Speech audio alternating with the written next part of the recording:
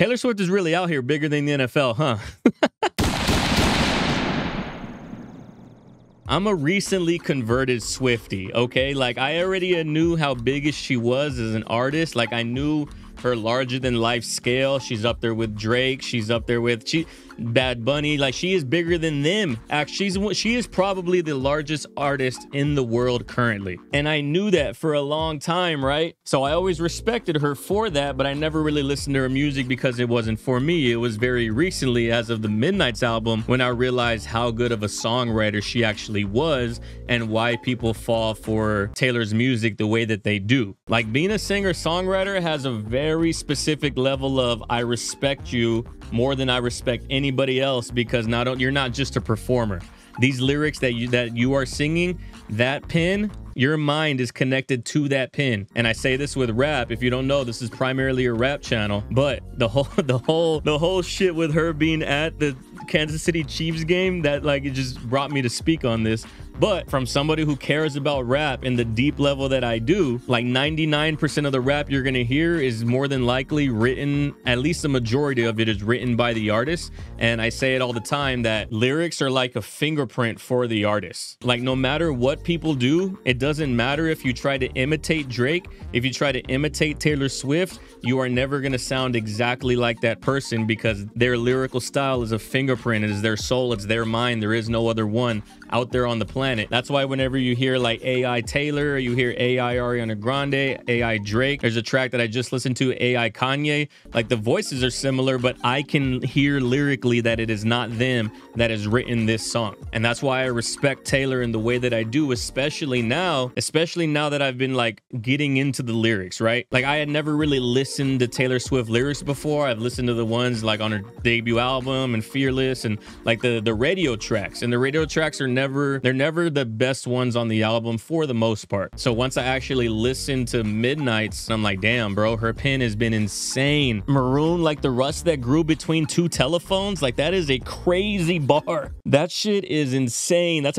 like, to this day I think about that line, like the rust that grew between two telephones, and then the fact she got an album called Red out, and Red faded into Maroon. So I have like this whole newfound appreciation and respect for Taylor as an artist, and an understanding of why Taylor has the fan base and the fanatics that she does. Because like, I'm a fanatic of Drake, I'm a fanatic of Lupe Fiasco. Anybody that has a very emotional pen, I'm a fan of them at a high level. So now knowing that Taylor writes her own music and writes in the way that she does, I understand the fandom. And it's just like, every time I hear about something in the news or something in media, I'm like, it all makes sense now. It all makes sense now. She was at the Kansas City Chiefs game. Once people realized that she was there, nobody gave a fuck about the game, to the point where the post-game interview of the highest paid player, maybe that's Joe Burrow now, but the highest paid quarterback of the time, a 10-year,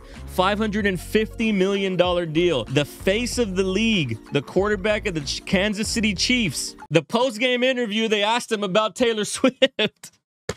They just won, and they didn't ask him about his gameplay. They didn't ask him about, they were like, hey, you knew that Taylor was here, so you had to get the ball to Kelsey, right? And then I'm listening to like the post game when they go back into the studio, the broadcast studio for the panel, and they're like, who won today? And one of them said Taylor Swift. Wasn't even talking about football. Bro, she is bigger than football.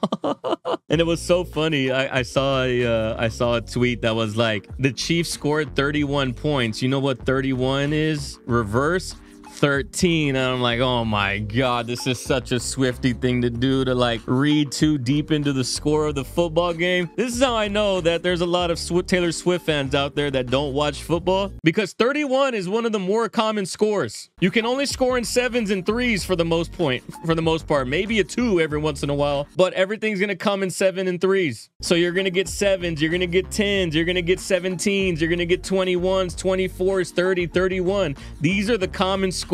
It's not like she wasn't the mastermind. I'm sorry to tell y'all. It's just one of the more common scores in the game. So I don't mean to burst your bubble about that, but bro, People paid real money. I don't know if you know how expensive it is to go to a football game, but it is not. The Dallas Cowboys, it's $100 to park your car. The tickets are minimum like $300. I'm sure it's no different from the Chiefs because the Chiefs have actually won shit in the past 2-3 years. So it's mad expensive to go to the games. And then when everybody realized that she was there, they got up out of their seat to go stand in line in the corridor of the fucking arena for a chance to even get a picture with Taylor Swift. Imagine me paying $400 to go watch the Chiefs, and then I'm like, I'm just decided not watch the second half of the game, and I'm gonna wait for Taylor to come out. It is insane. I haven't seen fandom like this, honestly, since fucking Michael Jackson. I'm not saying that Taylor's Michael Jackson. She might be your Michael Jackson, but objectively speaking, there's not gonna be another Michael Jackson. Michael's fans were doing this shit before the internet even existed. Could you imagine if they had the internet? But yeah, bro, Taylor surprises me more and more every single day. I could not believe my ears when I heard that they were talking about Taylor Swift in the post-game interview. I was like, we're interviewing the greatest quarterback in the league right now and might go down as top 10 of all time. And we're asking him